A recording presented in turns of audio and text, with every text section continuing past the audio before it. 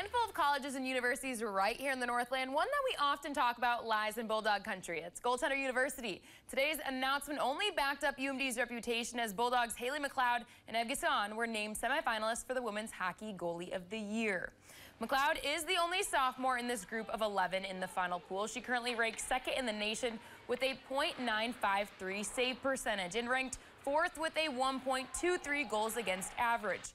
As the rookie Gascon, she also is the only freshman in the running who holds the sixth best save percentage at .946 with a 1.66 goals against average.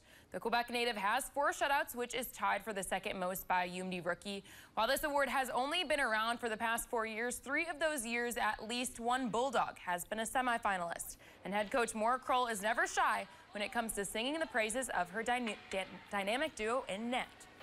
You think about our goalies and the shooters that they play against. You know, we're playing against a Wisconsin that averages over 5 goals a game.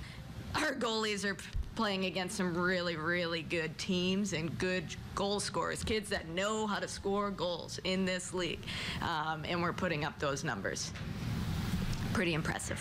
The list of 11 will be narrowed down to 3 come conference championship time. The 2024 WCHA Goalie of the Year will be announced during the Frozen Four. But before we